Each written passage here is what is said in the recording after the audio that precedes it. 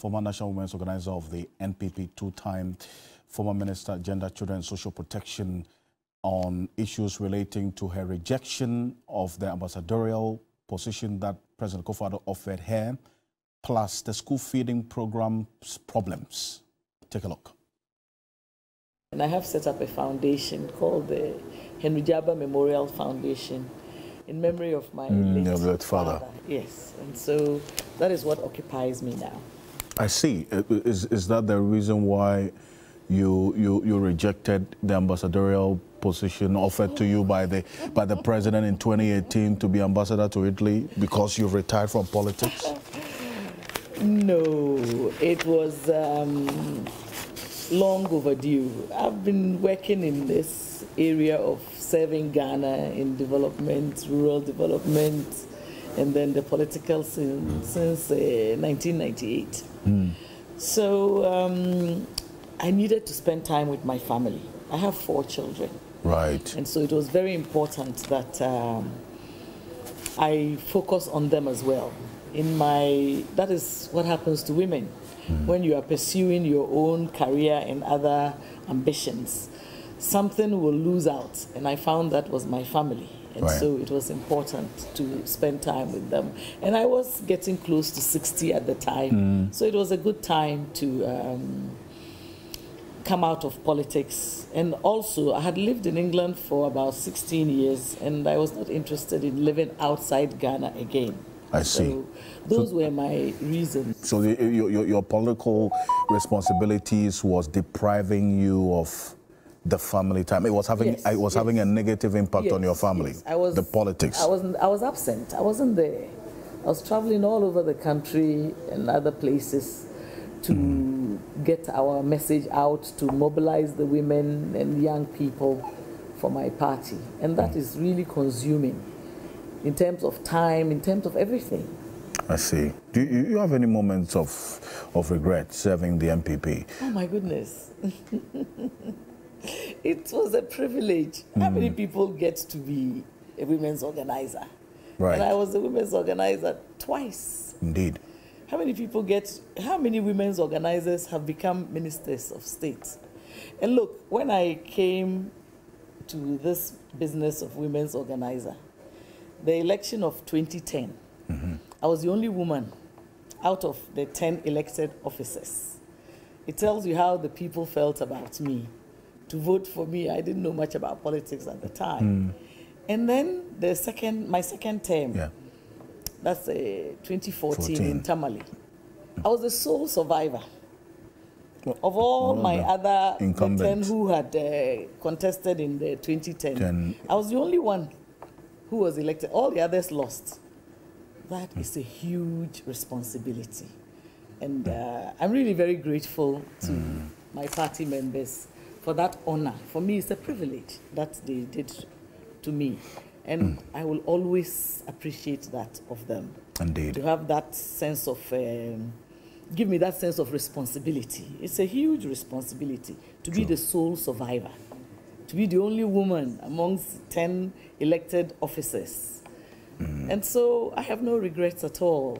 And I learned so much. I met all sorts of people that I would never have met. It was a huge learning curve.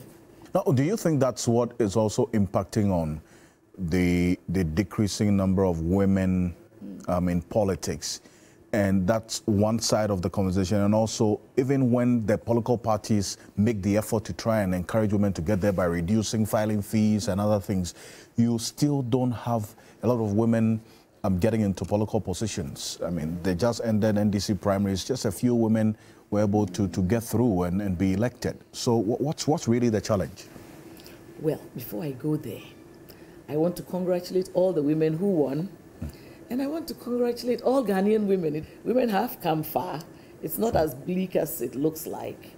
Once upon a time, there were no women in parliament at all, and women didn't work. But now we have 40 women. That's the highest in the history of this country.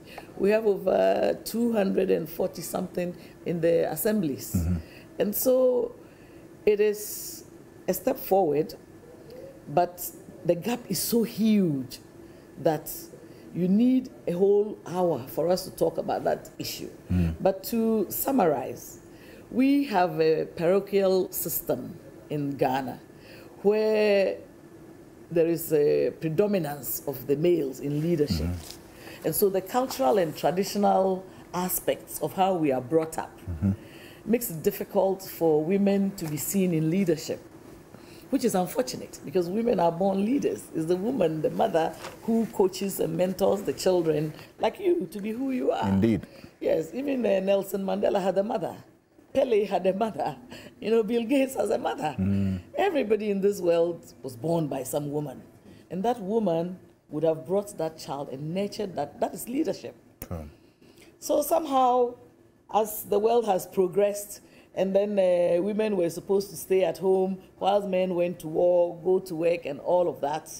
Fast forward, it is changing, and some women are breadwinners. True. So those things have been holding us back, and I say the time has come to drop them.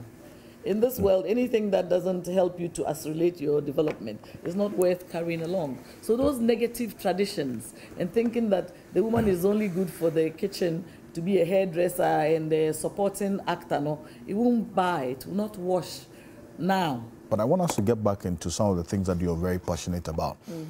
Some of the policies that you champion while even as Minister for Gender, Children, and Social Protection. The school feeding program.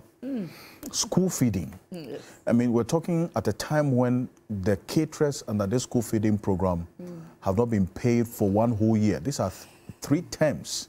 They went in the Ashanti region, for instance, went to the minister's office, the minister snapped them. I mean, you saw that video. Yeah. Looking at it and what you're going through, how did that get to you? Very unfortunate. Over 80% of those women were employed by me. You're employed by you? Yes. I'm the first gender minister under the school feeding program. First minister for gender, children and social protection. School feeding is just a small part of it. And so I had that privilege to appoint them. And so it was to help them to get jobs, help them to create wealth, to be able to earn an income. A lot of them are single parents and they're widows and what have you. And so when they are not being paid, that means that that purpose is defeated. And then they are supposed to cook a hot, nutritious meal. And the amount of 97 pesos is ridiculous. 97 pesos? Yes, it's ridiculous. During my time, when I came, it was 80 pesos. And we went to cabinet and then for parliamentary approval, and we took it to 1 cedi. Then they deducted 30 pesos as tax. So it's now 97 pesos. But how did you come to that kind of computation? You have, I mean, 97 pesos per child. What food can you cook with 97 pesos, really? Yes, we asked for 2 cedis. And the government, through the negotiations, then brought it down to the 1 cedi. And then, like I said, the tax then came in, which took out 30 pesos. So it was something that was supposed to be done, and then we would review it and move it up. I see. Exactly. But even the ones you taxed it and took 30 pesos from 30 pesos tax from it. Couldn't it have been tax exempt? It could have been, but I don't know why that came. It came after I had left. The negotiation was for 1 cedi at the time. And so it is unfortunate because nobody can cook with 97 pesos. And then when you owe, it means that the person or the bank or whichever institution you've borrowed the money from will no longer give you money until you pay. That means that you are overwhelmed with indebtedness and you cannot continue to cook the food. And so it is a triple jeopardy. And I have said it once, I've said it twice, and I'm saying it again on your platform. Government should stop pretending to pay the caterers. You should stop pretending to pay the caterers. And the caterers too would then stop pretending to cook a hot, nutritious meal. Because you cannot cook a hot, nutritious meal with 97 pesos. That's what I mean.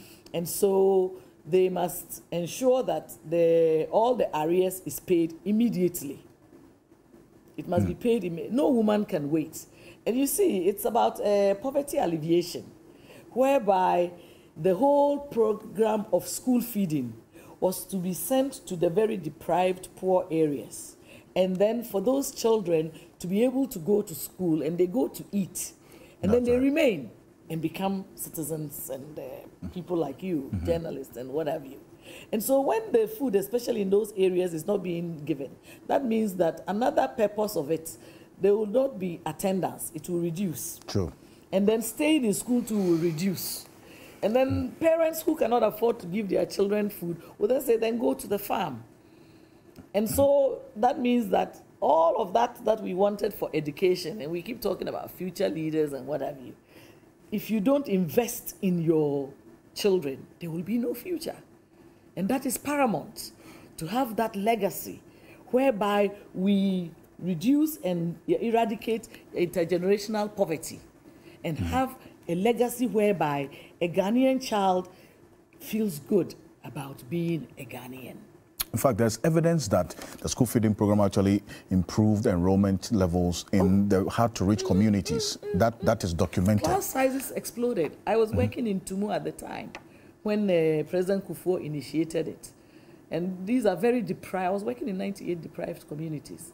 Class sizes exploded. Because of school feeding. Yes. People knew they would come to school and get something to eat. Very important. You know, when you are hungry, you can't learn. And so when there is food, then they say the way to a man's heart is through the stomach. Yes. The same way with depends on children. the kind of food you eat. And the food must be good quality. Indeed. It must be good quality. So the issue of school feeding is something that really worries me, and I've been speaking about it. And I'm being told that Ministry of Finance has released some of the monies and that it takes some processes for it to then finally hit the accounts of the women. We are praying then and calling upon them to hasten those processes